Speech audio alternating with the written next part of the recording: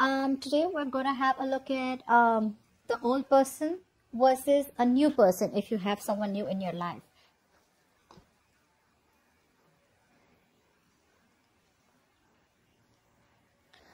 Alright, Taurus. I do feel for a lot of you, it's pretty much over and done with your old person out here. There's a cycle that's over. It's more like a clear-cut ending out here. You or this person out here is not wanting to accept this ending. Yeah. Could be you, could be them, could be both of you. I'll take it how it resonates. This person out here refuses to end this cycle with you. They refuse to give up on you. Not because they love you, but it's because they're constantly contemplating in their head. You know, this person out here could be having two options for a lot of you, you know. So what I'm saying here is that this person here could be, you know, they refuse to end things with you, okay? There is unfinished business out here between you and this person out here, all right? They keep manifesting you. They keep wanting to, you know, get new opportunities with you. You're dealing with someone out here who has the gift of the gab, all right? So they're very conflicted in their head. Probably there are too many people between you both. That's one thing I'm getting here. Maybe there's too much competition. Or this person out here is just not sure, okay, about what they want with you. And for the others of you, they're not sure about who should be in their life, as in they could have two choices. I feel this person here wants to invest into the situation. They want to give into the situation. But what I don't like about this person is that there's still an imbalance out here. They still want to give less and get more from you. They do have a lot of regret here. I feel this person is torn between, is it absolutely over? Was this the final breakup, or is there a second chance out here? So which is why they go back and forth. All right. They do want to speak to you. All right. I feel all this pile here, if this person was holding back, if they were not wanting to talk to you, they do want to open up. Okay. They don't want to get out of that.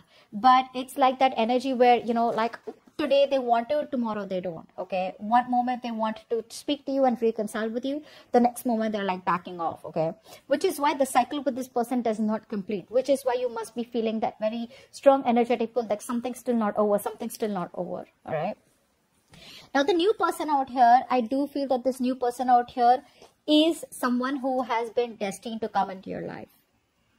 This is someone here where you are getting an opportunity, which is very much as a part of your destiny, okay, where this person was very fated to be in your life here. The problem here is that there is no movement from your side. There is no movement, there is no action from your side, okay? You're probably just waiting up for this person out here. Again, like I said, because things are not over with them. You're still waiting around for this person who's keeping you on hold. For a lot of you, this person could have told you, you know what, it can't work out. Or for a lot of you, this person's just like, you know, I can't commit or something like that.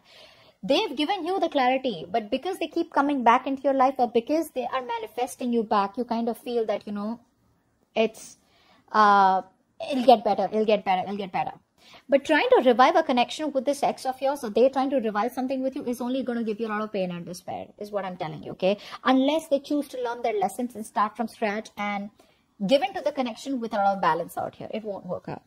Now, I feel for a lot of you that this new person out here that's coming in is someone, you know, which was supposed to come at the right time, at the right place, at the right, you know, right moment.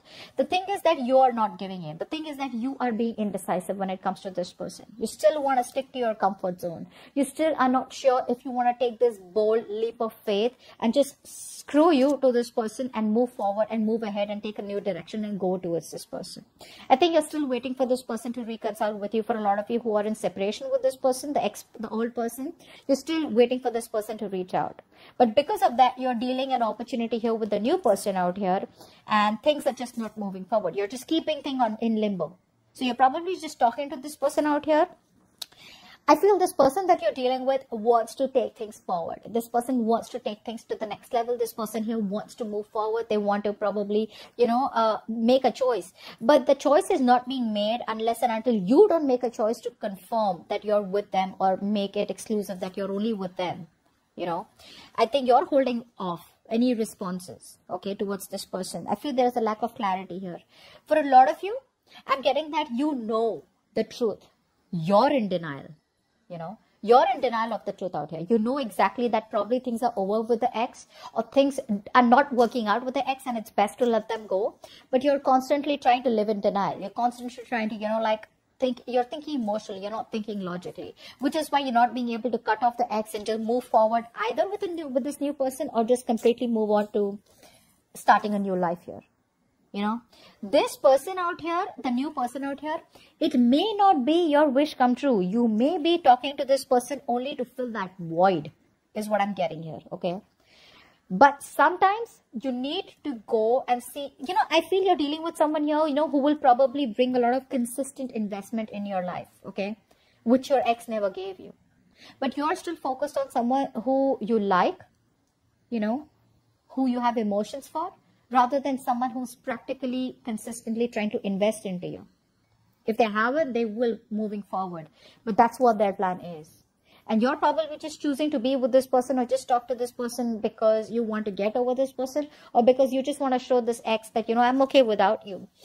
But you need to look harder, and you need to look at what you're doing, what damage you're doing by not making that choice, by not making a decision. You know, you are consciously choosing to stay in your comfort zone. You're constantly choosing not to take that risk. Whereas there is a brand new opportunity with you, with someone, like I said, who is very fated to be in your life. Okay, Taurus. So that's what I have for you. Hope this reading resonates. Do leave your comments below, like, share, subscribe, and I will see you next time. Bye-bye.